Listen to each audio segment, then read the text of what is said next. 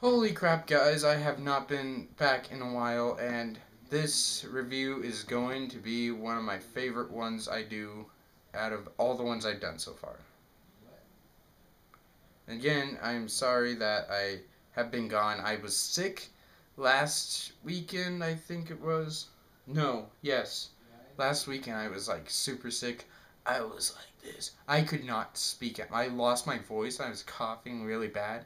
It was so bad, and I wanted to make a video so bad, but my voice was not good enough to do so, and that's why you're getting this video so late, because that's what happened, and that's just how it works, I guess.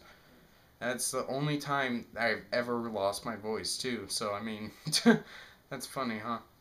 And let's get on to the review. So I just got Majora's Mask for the 3DS. Well, I didn't just get it. I got it back in February. But this has just proven that this is the best Zelda game. So, as I said, the Legend of Zelda Majora's Mask 3 remake for the 3DS just came out, and it's amazing. And I played the original back in like 2013, I think. I played the original on the Wii Virtual Console because you try to buy that thing on Amazon, it is hell expensive. So I was just like, nope, I'm not doing that. I'm gonna wait. I know there'll be a remake, and Miyamoto did not disappoint because now there is a remake, and I am so happy. Basically, what the plot of The Legend of Zelda Majora's Mask is you are Link, of course, and you're in the woods, search on Epona, and you're searching for Navi, who left after the end of Ocarina of Time. And basically what this game is, since it was made right after Ocarina of Time, back in like the 2000, it actually, the ending that you get on Ocarina of Time, the actual one that they show, not any of the separate universes or anything, the actual one they show where Link meets with Zelda at the very end, yeah, that's where this takes place. It takes place after that. And basically what happens is Link falls asleep, of course. He's always sleeping. And a mysterious imp called Skull Kid, that's what we're going to be calling him, comes and he basically ambushes Link and takes his ocarina and Epona, but Link holds on to Epona while Skull Kid is trying to ride away on her. So Skull Kid manages to shake off Link off the horse, and Link pursues him into this tunnel where he falls down, and Skull Kid turns Link into a Deku Scrub. So that's a predicament, but Link entering into this world ends up in a clock tower, and a mask salesman, which you'll recognize as the mask salesman from Ocarina of Time, shows up and he tells him, "Oh, you met with a terrible fate, haven't you?" And he tells him that if he can get the mask back and return it to him, he will the Happy Mask Salesman will teach Link a song that makes him not a Deku anymore. So, and all the while, when you're going to do this, there's a thing looming in the sky. It's a giant freaking moon, also known as one of the scariest things ever put in a kid's game. I literally don't know what they were thinking when they did that. So, being the Deku Scrub and not really knowing much to do, you realize in this 3-day cycle that you're given, you're like, there's no way I can get this mask back. How am I supposed to do this? I'm a Deku Scrub. How am I supposed to just get the mask back? And of course, that's one of the main problems you have. And when you meet Skull Kid on top of the clock tower on the final day of the first cycle, you get the ocarina back, the Ocarina of Time, to which you play the Song of Time. But the Song of Time isn't just a song that opens a door anymore. This actually does something. Instead of Ocarina of Time, seriously, the Ocarina of Time does more stuff with time in this game than it ever did in Ocarina of Time. Isn't that funny how that works? Anyway, so you travel back in time to the first day again. You confront the mask salesman, and he's like, oh, and he heals you with the song he gives you, and he's like, you didn't get the mask back, and then he just is like, okay, go get the mask now. You gotta do it, and that is where our adventure basically begins. So this is my favorite Zelda game. I'm gonna be honest with you right now. If you like Ocarina of Time, that's your opinion, but Majora's Mask is the best in my opinion. And I just think that it is the best because of the 3-day cycle, because of the only 4 dungeons that you have, with the last one being one of the probably the best Zelda dungeon ever, and the focus on side quests. More side quests means more character development, so the NPCs don't just feel like things you're supposed to talk to get stuff. They actually feel like real people, and it's just like, oh my gosh, I love this part. I love the masks, all the powers you get from them, all the things you do with them, the transformation mask. I love it all. The Majora's Mask is so cool, and it's actually was advanced for its time. It ran on the same engine that Ocarina of Time did, but it actually required the expansion pack because it was like so big, and they probably did more with the graphics and lighting and stuff, I'm sure.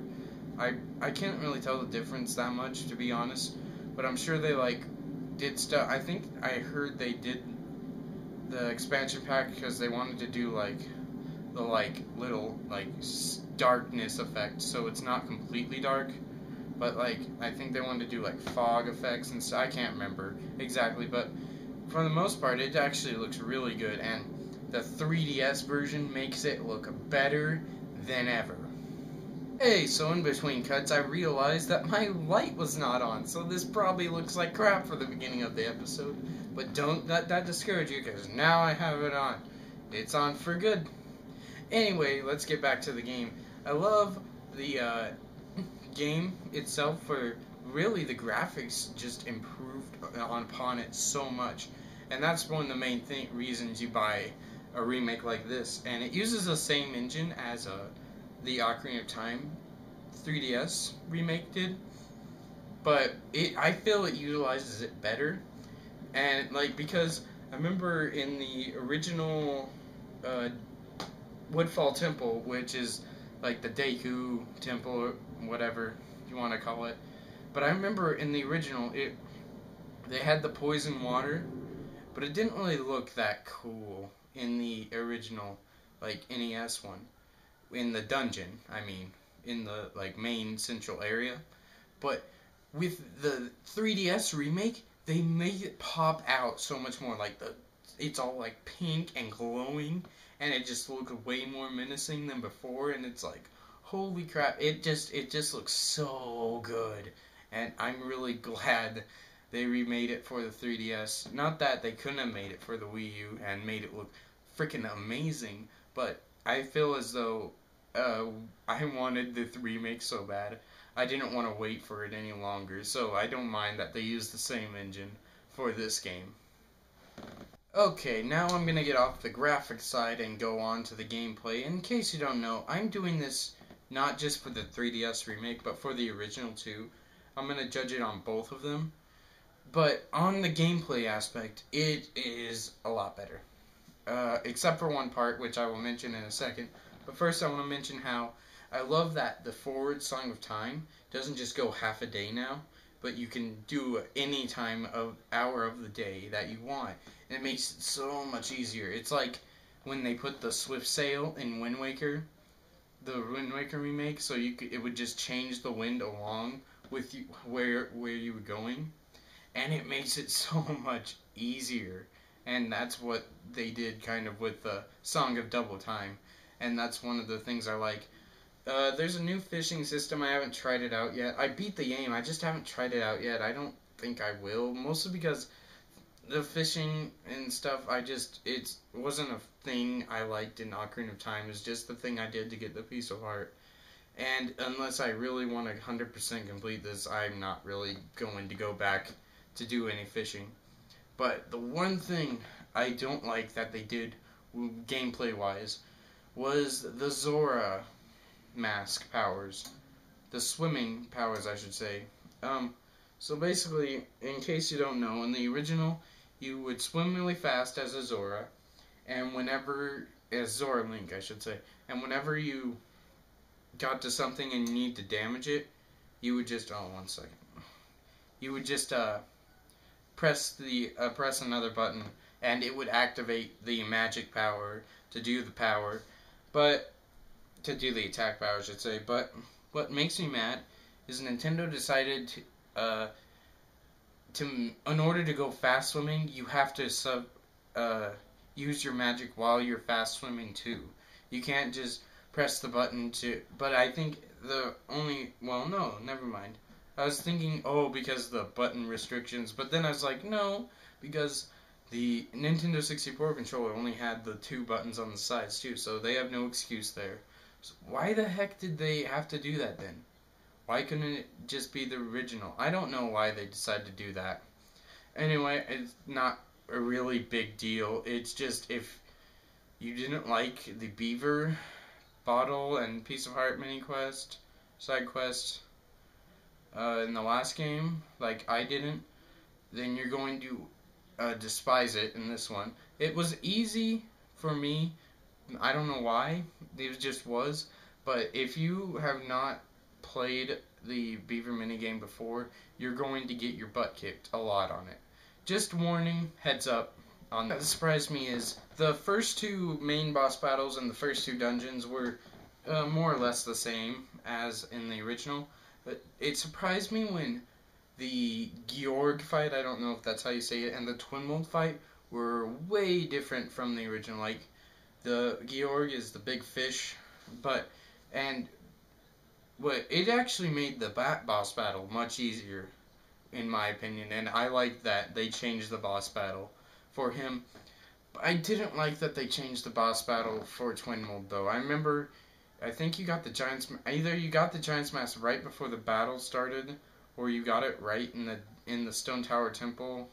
I can't remember exactly, but in this one you have to kill the first giant flying worm with your arrows, which isn't too hard, and then you kill it. Of course, it's not the hardest thing in the world. But then when you get the Giant's Mask, you can't like do the thing where you had your sword big and everything and you could hit it with your sword, which made me mad. Not because of the reasons you would think.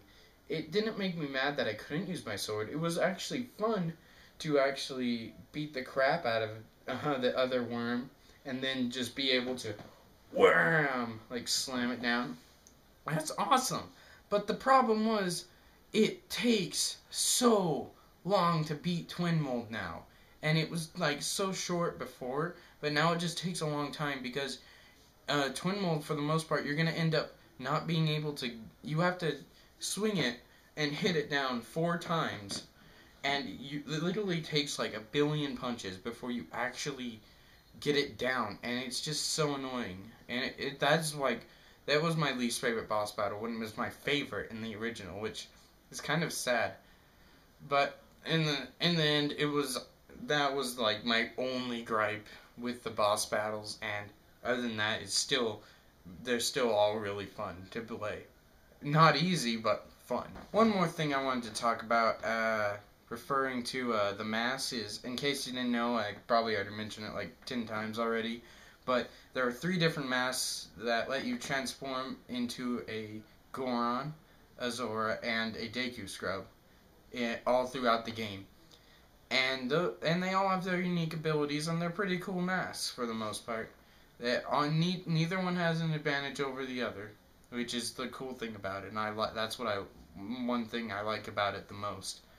And just saying, there might be special other transformation mask waiting for you if you get all the masks in the game at the end. Just saying, you might want to take the notes down on that. Now, when it comes to characters in this game, Link is, of course, as mute as ever, and he expresses himself not through his words because he can't talk, but through his actions. And that's where these side quests come into play, because the side quests are the main focus of this game. As much as that sounds bad, it is probably actually one of the reasons that Majora's Mask is my favorite Zelda, because it focuses on the side quests.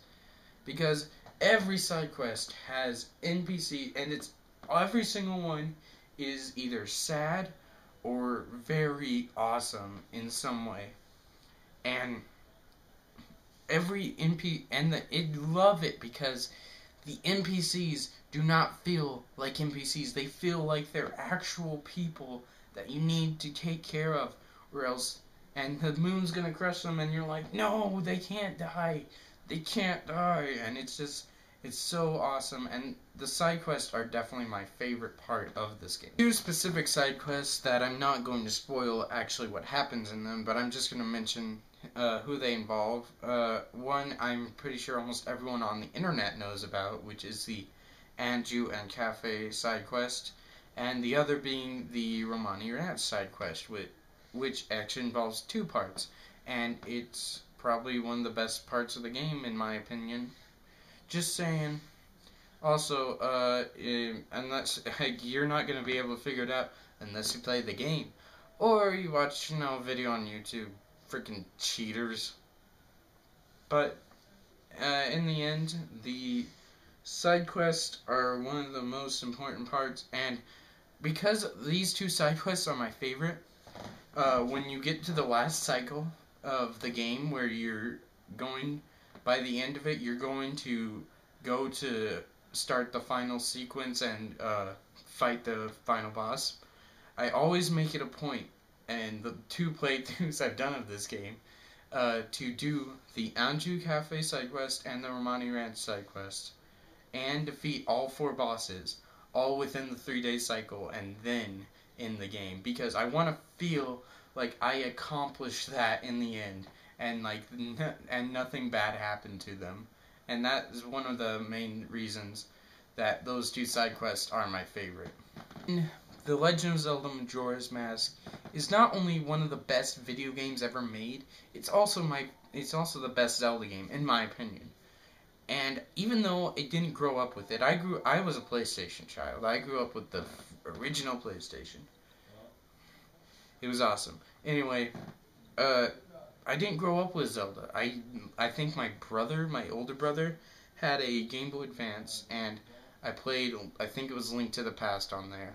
And that's the only taste of Zelda I got until really recently, like 2011, 2012, recent, in which I beat Ocarina of Time for the first time. And yeah, it's pretty recent for me at least. And in Majora's Mask, I will cherish it forever. Even though I didn't grow up with it, it's one of my favorite games of all time. I'm gonna cherish it as long as I live. And guys, this is why Majora's Mask and Majora's Mask remake for the 3DS gets a 10 out of 10. It is definitely a great game. Pick it up however you can. If you want to play the original, play the original. If you want to play the remake, play the remake. They both have their pros and cons to them.